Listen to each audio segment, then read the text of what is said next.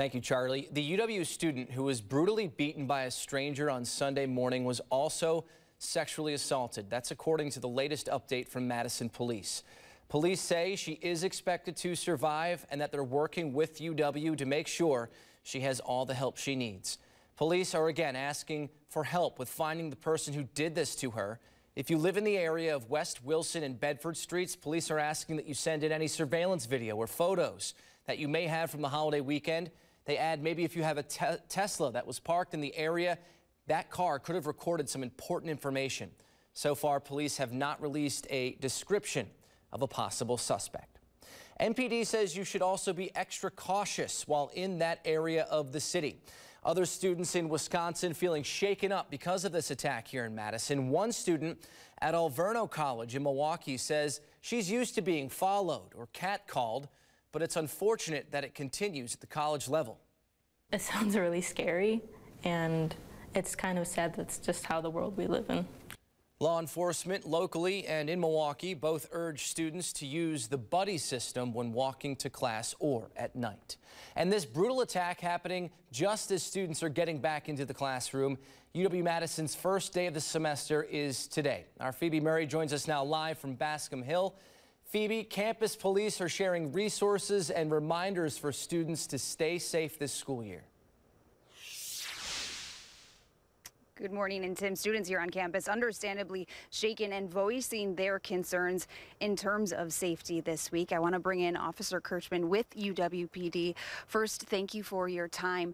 Given this proximity of the attack to campus, what is the department's message for students who are feeling unsafe this week? Well, I think first of all, we want to express our concern and support for the survivor of this horrible incident, as well as any family, friends, or anybody that feels impacted. As you probably know, the Madison Police Department's leading the investigation. We are encouraging anybody who might have information that would be helpful to contact the Madison Police Department. UWPD is assisting them in whatever way that we can.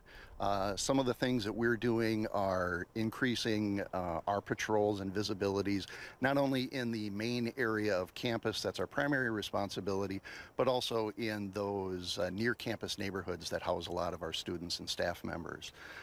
Another thing that we're doing these days is just trying to get the word out to people by promoting common guidelines of personal safety.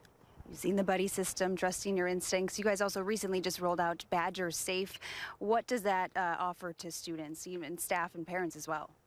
Yeah, the Badger Safe app, really, we're trying to get the word out on that as much as possible. It was recently rolled out and offers a great variety of services. There are support services on it. There are ways to contact emergency services.